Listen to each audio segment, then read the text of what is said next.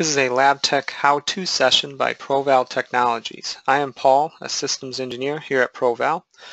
Today we will be overviewing the process for deleting old LabTech agents that aren't checking in anymore. Now the normal way to do it is to go into your client, expand that, and then find machines that are no longer checking in, and you can right click on them and choose Delete PC. Once you delete the computer, it'll ask you for a reason, and once you follow through with that, it'll remove it out of LabTech. But if you have quite a few machines to remove, it could become a cumbersome process to clean that up. An easier way to do this is to open the LabTech Dashboard,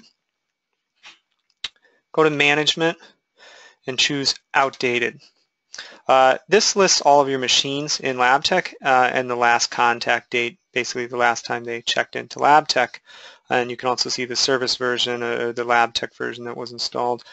If you sort by last contact, you'll see machines from the oldest to the newest, closest to the bottom. And you can choose any of these and choose Delete PC. But an easier way to do this, if you have many to remove, you can select multiple at a time. Choose Delete PC, and it will delete them all at once without asking you for a reason. Check back regularly for more how-to videos.